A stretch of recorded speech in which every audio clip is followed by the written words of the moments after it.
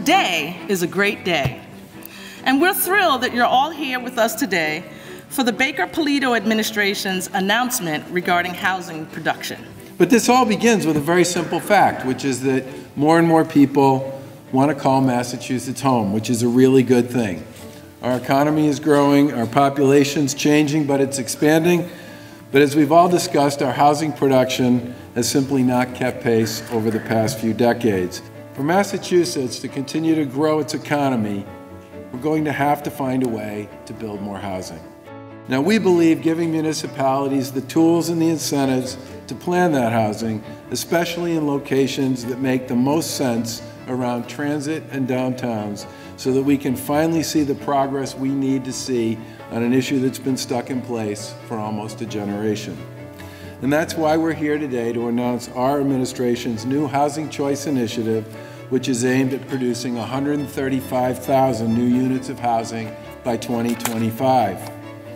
There are three elements to this initiative: a series of incentives and rewards on new and existing grant programs for communities doing their part to build more housing, expanded and enhanced technical assistance for communities that want to figure out how to get more housing done, and new legislation, which we'll be introducing later today, that makes it easier for cities and towns to adopt zoning that results in housing production. We most certainly respect the role of municipal leaders in shaping their community's future. And with that in mind, we aim to provide tools to local officials rather than mandates, because most communities need to have an opportunity and a way to participate in this initiative that works for them. The Commonwealth and the city have been staunch allies for RTH since the 1970s, when we came to terms with the hospital, saved our historic neighborhood, and began to build almost 1,000 new homes. And when Governor Baker and I came into office, we promised that we would work hard to make Massachusetts a stronger and better Commonwealth from one end of the state to the other.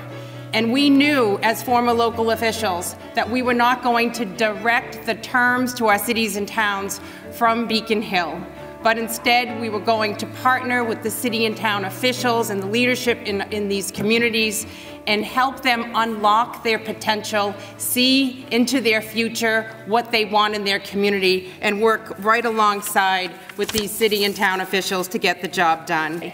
And by focusing on best practices, we are working with communities across Massachusetts to create housing production plans. They're deciding what they want for their future. The housing challenges facing all of us in the greater Boston metropolitan region and across the Commonwealth, as we all know, are at a crisis proportion.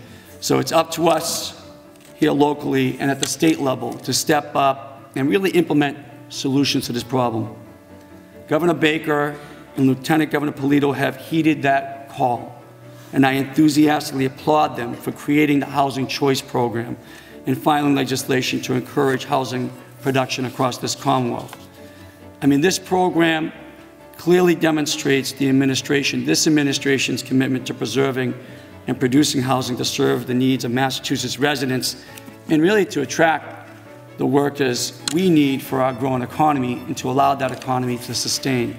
Baker-Polito administration is to be congratulated for its goal of adding 135,000 housing units statewide by 2025, and for creating incentives and tools for cities and towns to expand housing opportunities for those who live and work in our communities. First of all, instead of the traditional approach of simply subsidizing an artificially expensive housing market, the approaches in this bill seek to use market forces to build the right types of products at affordable prices that respond to younger first-time home buyers and downsizing baby boomers.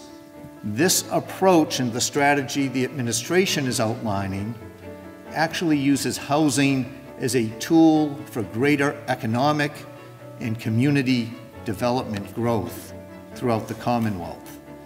That makes this a very exciting change in the dialogue of how we approach housing in Massachusetts and what we use housing for other than simply for sheltering people.